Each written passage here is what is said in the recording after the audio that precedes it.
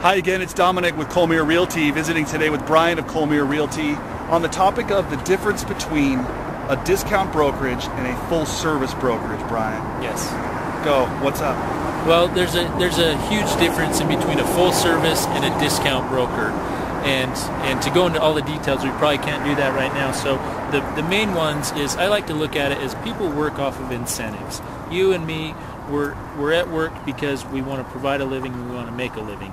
And so someone that's offering a discount for a real estate service, what's their incentive up front is to collect a fee, usually between $50 to $500, and then from there it's an a la carte service. So to put the home on the MLS, to put some pictures on there, to all that costs extra. Yeah, they're going to charge above and beyond that. But then here's the catch: is once they put that home on the market, they're gone because they've got what they wanted. And so a seller is left doing the majority of the work themselves. And for that savings, for some people, that might be worth it, but...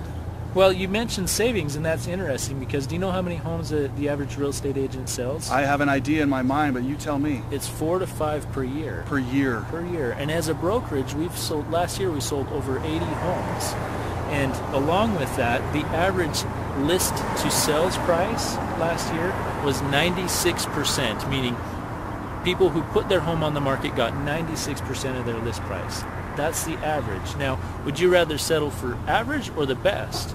We sold 98.6 was our list price. So we're getting our clients 2.6% more. That adds up to for their thousands. home than the average agent. Well, it makes a difference between full-time commitment and part-time commitment. Absolutely. Awesome. Absolutely. Thanks for listening. Talk to you later.